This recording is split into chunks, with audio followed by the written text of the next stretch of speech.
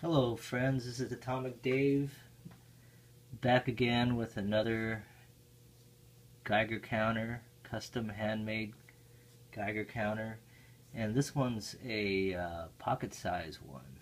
And as you can see, it's just about the same size as an iPod, maybe slightly bigger. So there you go, nice and small and handy. And it's got the L&D 712 alpha beta gamma X-ray tube inside, right there. That's the mica window there. It's protected by a stainless steel grill. And I went real simple on the controls for this one because I wanted it to be easy to use and not all crazy with buttons and such as I have on my other ones. But this one has basically 3 switches and a 4th one down here for the USB controller. But basically all you do is you turn it on. There's the power switch here on the right side. So in the middle is off. You switch it over to the right. It comes on with the backlight comes on when you turn it to the right. When you turn it to the left, it comes on with the backlight off for power saving. And the backlight actually does take a lot of juice, so if you want to get longer life on your battery, it's best to use it with the backlight off as much as you can. So, but for this video, I'll go ahead and turn on the light. And when it first comes on with the sound switch in the middle position, it comes on with it muted. And there's 3 positions here where middle is off, which it also controls the alarm and the piezo for the events. So middle is off for both the alarm and the events. Switch it to the left and you get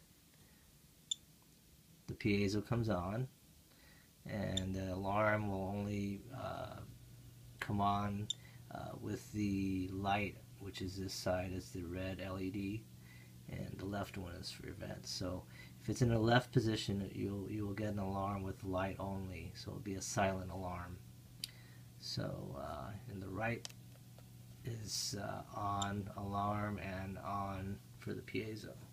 So let's go ahead and show you how this thing works. But here's some Vaseline beads.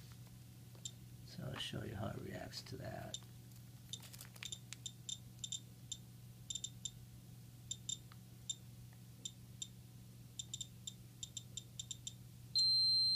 So there you go, there's the alarm going off with the sound and the LED, but again, if you flip it over to the left, it's just piezo only and the LED light.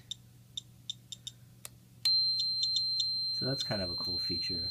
So if you wanted to just have like a silent alarm, you know, when you're going around scanning things, there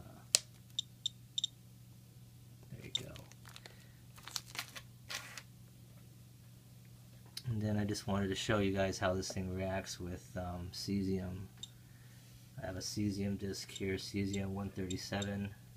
It's not a lot, but I think it's 1 microcurie, I believe. But it reacts pretty well to it, as you can see.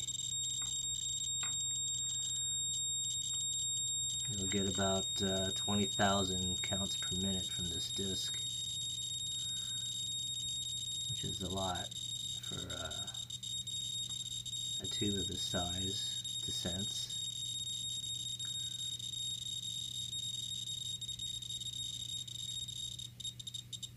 There you go. So you can see that it reacts to it. If I even leave it at a distance, you can see it coming into sensing.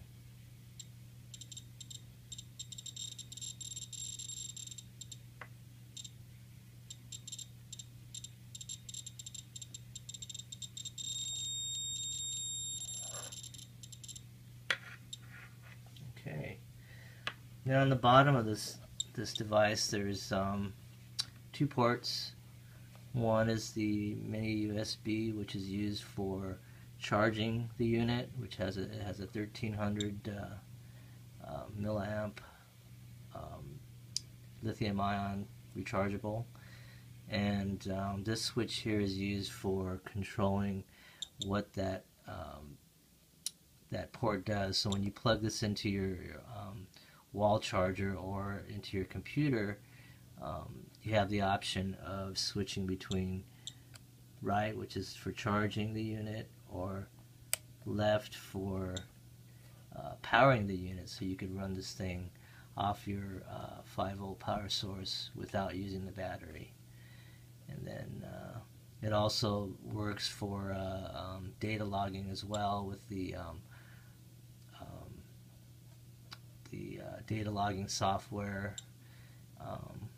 And then this one here also is your audio output, and it also works with Geiger bot, which includes the cable for Geiger bot for the iPhone or iPad. And then I sell for $20 a adapter cable that goes from 3.5 to USB, and then it will work with Geiger graph. Okay, so here it is. I've got 2 of these for sale.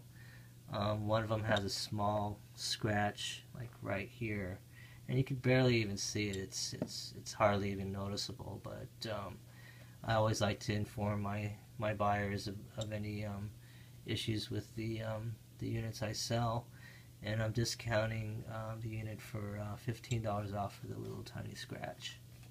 Okay, so there you go. Thanks for watching.